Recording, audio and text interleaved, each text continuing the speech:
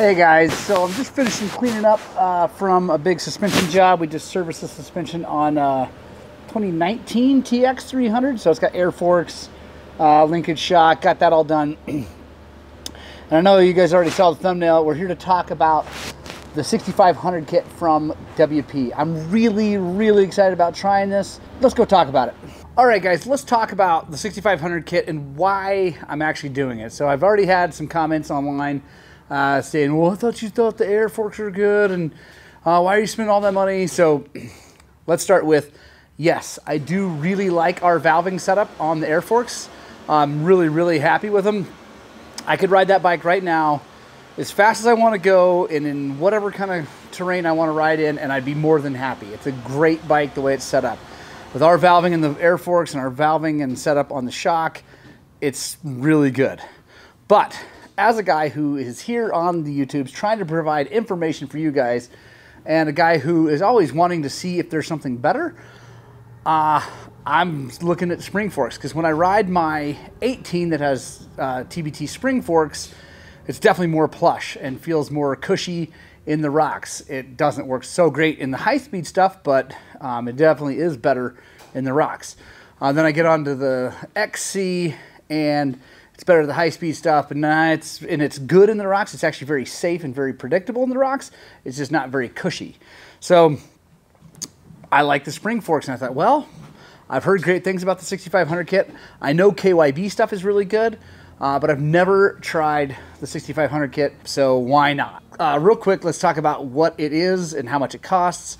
It is a WP part. It is direct from WP Factory, who is the manufacturer for suspension for KTM, and it fits directly into the AER forks. Now, they make another 6500 kit that drops into the Explorer forks, but this is specifically made for the air forks, and you can't switch those two because the air forks are a little bit longer than the Explorers, and the lugs are a little bit different, so you definitely want to get the right one. This setup is about $1,500 for the parts, and that includes the kit, springs, and I'll show you this little internal spring for the compression. Anyway, I'll show you all that stuff here in a second. So, because we run a little bit different spring when we do our valving in the 6500. Now, the 6500 comes valved. It's ready to just drop in, put springs on it for your weight, and be good to go.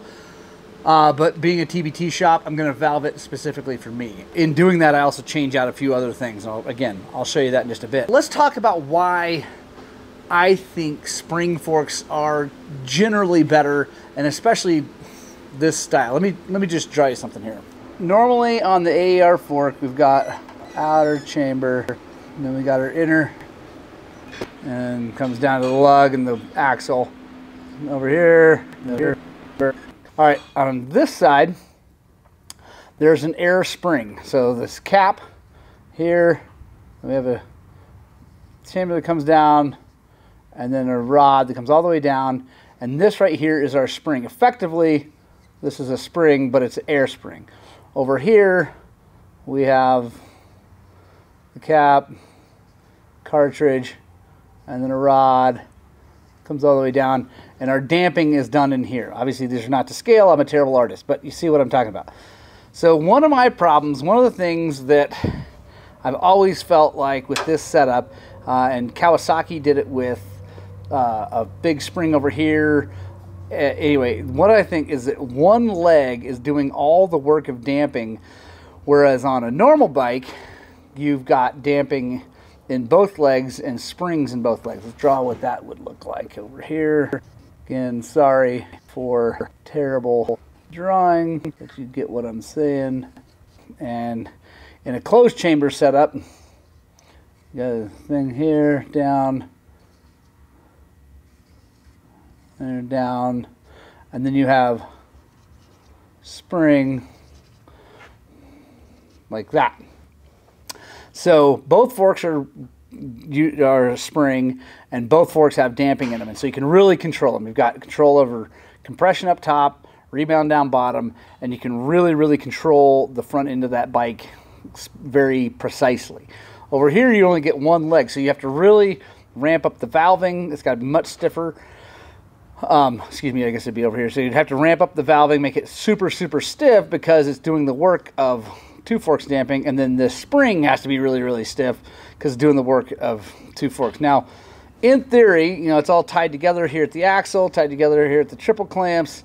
It's all working together, and generally it really is. It's not doing a lot of this, but there is some flex like that. So I've never felt like this could even ever be as good as the 2-fork setup.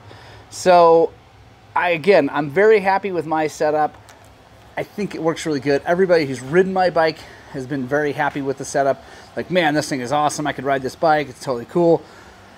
So it's all good, but I think we can be better. I think the 6500 kit is going to be better, because what the 6500 kit does is it deletes both of these inner chambers and drops these in and sets them up just like this. Now let's go open the box and take a look. Okay, first of all, it comes in a very, very nice box, which honestly, I would have been happy to give them $100 less for these if it didn't come in such a nice box, but you know, whatever. It does come in a very nice box.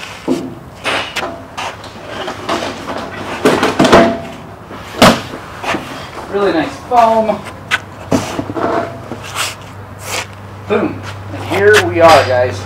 So here are the cartridges. They are the same, left to right. We've got our compression adjuster up here, bleed here.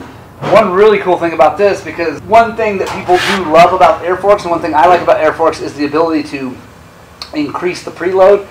If you've watched this channel long, you know that I really liked my air forks on my 18 XCW when I'd run a chainsaw up front, because I have a chainsaw mount that goes up there, and when I put, you know, basically 10 pounds of chainsaw and gas on the front, I would add a little air to the fork, and it would make the bike handle better than if I didn't do that. So I like that about the air fork. Now we have that opportunity with the spring fork. We've got preload here, compression adjustment here, bleeder here, rebound adjuster there. And again, the cool thing about this is it just drops into the forks that I already have. This is going to slide in. You can see this is going to key into the bottom lug. And then we're going to have our spring that's going to go here. Here's my springs, run 4 4s at 185 pounds. And then we've got preload adjusters. We pull those out. So you can see that's a really thin one. If you're going to go, it's going to go in here. That is a thick one. So in here is our compression base valve, just like a KYB. I'm not going to take these apart right now, guys, because I'm going to do a super in-depth video on installing these. So make sure you subscribe to the channel, because I'm going to go deep into this, showing how we valve it, what we do, all that good stuff. But for the purposes of this video, imagine a KYB internal valve setup. Like on the Yamahas, it's got that plastic free piston. On the KTMs, it's got just the normal. This is going to look just like the KTM one, because it is a KTM one. It's going to have a base valve here, and then it's going to have a spring on top of it. And now I'm running the 12 Newton meter spring, which is a little bit lighter than what comes in this, because what that spring does is, as this gets pushed up like that, it's got a mid valve in here that as this pushes, it's going to push the piston through, and it's going to control the rebound as it comes back. But then up in here, it's going to push the oil through here, and if you hit hard, it's going to use this spring. The harder it pushes, it's going to squeeze this spring and open up a bypass and bleed and let it move through. So again, I'm going to go deeper into this. It's pretty cool. I'm excited. Let me just show you how the spring goes on. It's pretty sweet setup. So I put a thick washer there that goes up like that. And again, it's just like a normal twin chamber setup. So we got a rebound rod here, and we got this, which is gonna key into the bottom of the fork. Nylon washer here to protect it against the spring. Come on, like that. I'm not going to screw it down tight, doesn't matter, but there we go. That's what it looks like, guys, and I'm really excited to try these things out. I think they're going to be pretty cool. It's really set up. It's basically a copy of the KYB setup, and it's very close to what they had on like my 2012 300XC that had the internal bladder. I like this way better because we don't have to mess with nitrogen. That's a really good thing. Not that the nitrogen thing was a big deal. We have all the setup, but this is kind of a pain to service, and you had to worry about leaks and things like that wearing out. This thing is going to be way, way, way easier to deal with.